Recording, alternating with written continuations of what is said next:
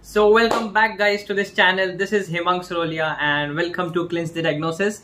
And today we are here not to discuss any concept or something, but today we are going to discuss, we are going to have a discussion on the most efficient way to read MBBS. And it's not only me who's going to discuss with you, but we have a guest on the channel and it's Hemang Surolia with us who's going to be the guest.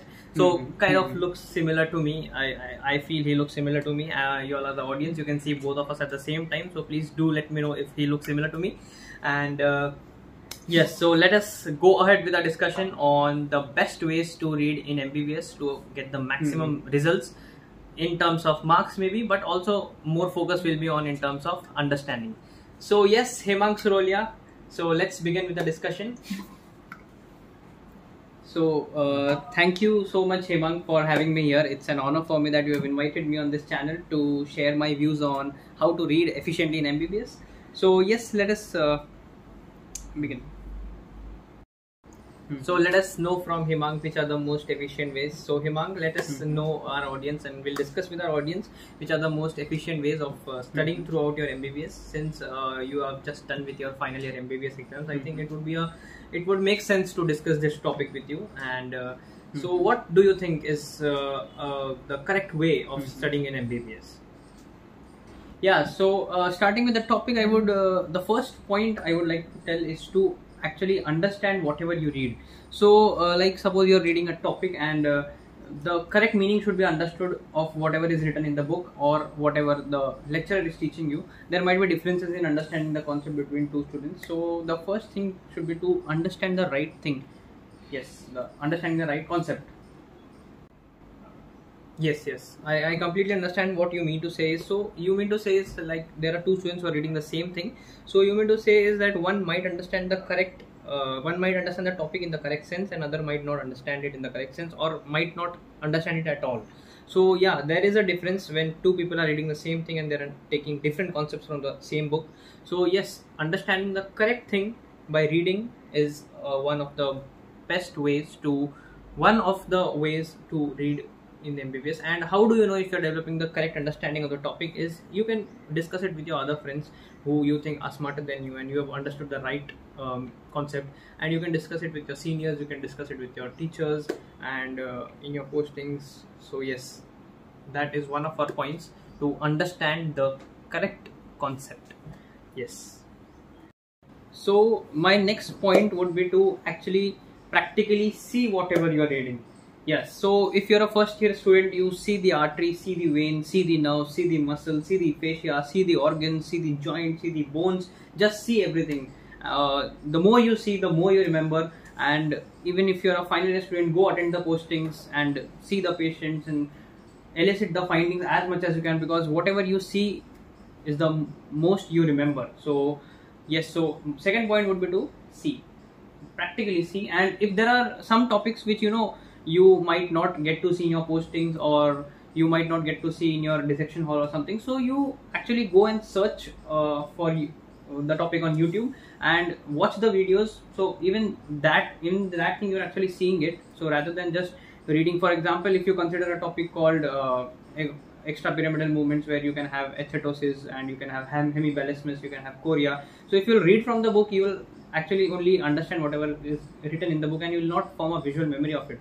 Go on YouTube, find all the types of movements, see the types of movement. I still remember when I was studying for my final year MBBS, so I was studying this disease called Wilson's disease, and it had this tremors called, specific tremors in Wilson's are what you call wing beating tremors. I still remember I went on YouTube and searched for it. There was a guy in a maroon shirt patient, and he was asked to do this, and when he did this, his hand started tremoring this way. So yes, the more you see, the more you remember is what I mean to say by this point. Yes, this makes sense. I still remember in my first year days when we were in the dissection hall, and I remember our teacher teaching us, showing us the carotid artery, which was dividing into internal and external carotid. And then external carotid, we were tracing the superior thyroid branch of the external carotid. I still remember I have a visual memory of it, so maybe I forget it if I read from the book, but since I've seen it from my own eyes, I still remember how the carotid artery was dividing and was giving its branches. So yes, it makes sense to practically see whatever you read. So our second point is to practically see whatever we read. So next point would be to discuss what you read.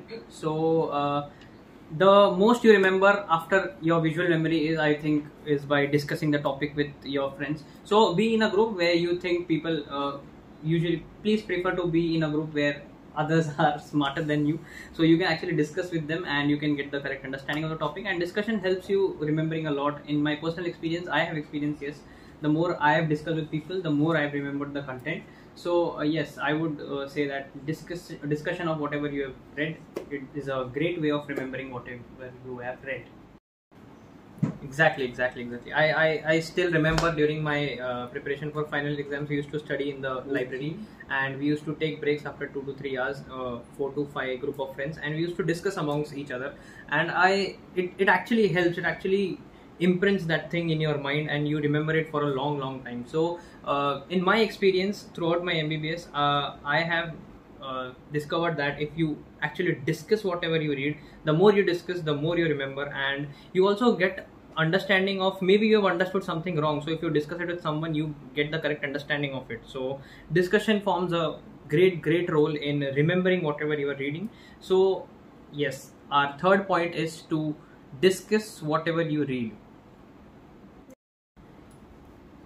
So the last point I would like to say about this is to revise whatever you read. And there are various ways of revision, not necessarily meaning that you will just have to read this topic again and again. Discussion forms a part of revision, and you can actively recall whatever you have read. So I would prefer to actively recall what I have read rather than, again reading it. And some part of it, obviously, I would not be able to recall. So I'll go home, and whenever I'm reading again, I'll go through it in a more attentive way. I'll be more attentive towards what I could not recollect. So actively recalling, is when you recruit your memory, it actually goes into your long-term memory. So rather than reading the topic passively again and again, just actively recall it and you'll find the results. So suppose there are two students, and one is reading the topic, one has read it once and is again reading it passively, and the other who has read it once and is actively recalling it. So both would be maybe the one who's actively recalling it would retain it for a longer time compared to the one who has read the topic again and again passively.